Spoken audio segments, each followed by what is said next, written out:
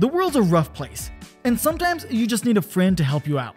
Today, we'll be taking a look at 5 pairs of species that have decided they're stronger together than they are apart. This is a story of symbiosis. Don't forget to subscribe so you never miss an upload, and let's jump in.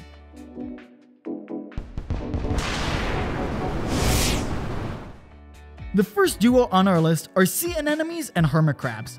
Sea anemones like to hitchhike on the back of hermit crabs, scoring a ride across the seabed and dining on the crab's leftovers. And the crabs don't mind these scavengers. In fact, they actively recruit them. A crab will walk up to an anemone and poke it with its pincers, signaling the anemone to release its grip from the seafloor and jump on the crab's back. From there, they protect each other to the bitter end.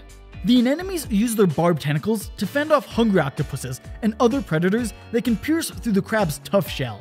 And the crabs return the favor by driving away creatures that like to eat the anemones, like starfish and fireworms. It's a shared protection strategy with some free food on the side. And these two aren't the only ones sticking together under the sea. Danger, danger! That's what the frantically flapping tail of a goby fish says to the near-blind snapping shrimp.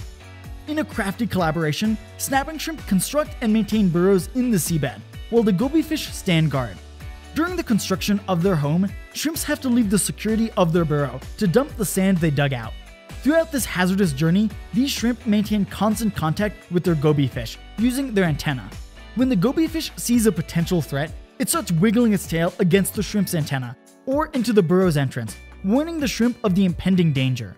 In return for their faithful service, the goby fish get to share the burrow and call it home, sleeping with the shrimp at night and using it as a convenient shelter in the face of danger.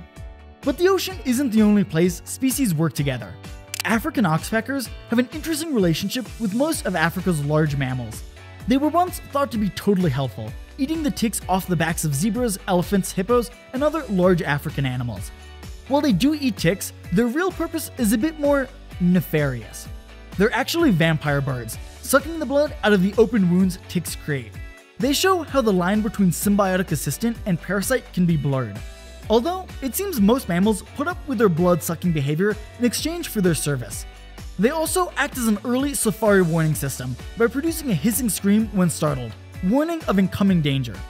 So far, we've talked about some pretty big partners, so how about we turn to some tiny ones? If you think humans invented agriculture, think again. Ants have been farming fungi for around 50 million years, wetting, mulching, and fertilizing their crops. Fungus farming ants originated in South America, and from there spread throughout the New World tropics, from Argentina all the way to the southern United States. Perhaps the best known and most photogenic of the bunch is the leafcutter ant. The leafcutter ant doesn't actually eat the leaves they collect. After all, then they'd be called the leaf eater ant. These ants bring their leaf clippings to fungi deep in their nests. The fungi grow and eventually get eaten by the ants.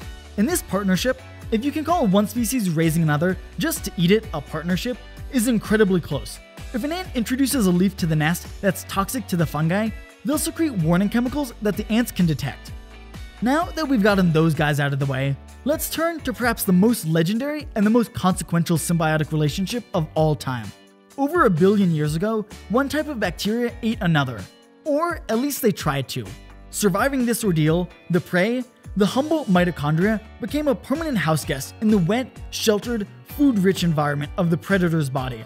The mitochondria, no longer having to worry about defense from the outside world, specialized itself and became the powerhouse of the cell. Eventually, by swapping segments of DNA, the two bacteria merged into a single, inseparable, complex cell.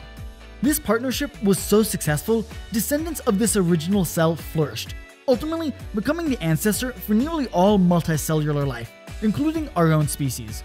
These 5 pairs of species show that despite the dog-eat-dog world out there, sometimes it's best to have a friend, even if they tried to eat you or just want to suck your blood. Well, I hope you enjoyed getting smarter with us today. If you did, be sure to like and subscribe so you never miss an upload. And remember, there's always more to learn.